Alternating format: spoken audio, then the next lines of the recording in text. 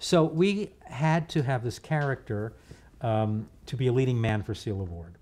And Leslie Moonves was very good friends with George Clooney, and he called us and said, what about George Clooney for this part?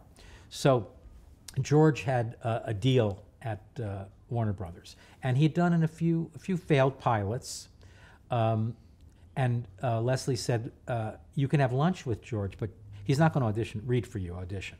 So he said, well, fine, why not? So we had lunch with George, and George is exactly who you think he is. He was there. He is hilarious. He's wonderful. He's warm. He's just charismatic as can be. We had a great lunch, and that was that. And I did most of the casting there with the casting people at Warner Brothers. And the next day, we had I guess 30 people scheduled. And we saw 1 or 2 people, or 3 people, maybe a morning, and I called Irene, our casting director. I said, Irene, just send everybody home. I said, I don't know if George Clooney can act, but he is so charismatic and such a wonderful personality. I'm sure he could do this part. And that's how he got the part.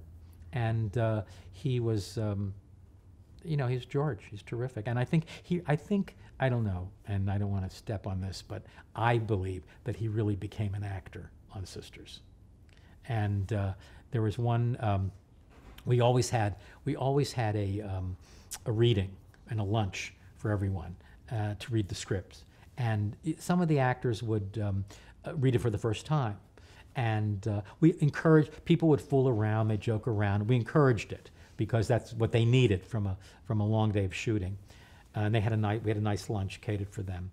And there was one episode a very dramatic episode where George, he played a police detective, and he had kept his gun locked in a box, and he forgot to lock it. And his little son found it and Christmas shot himself.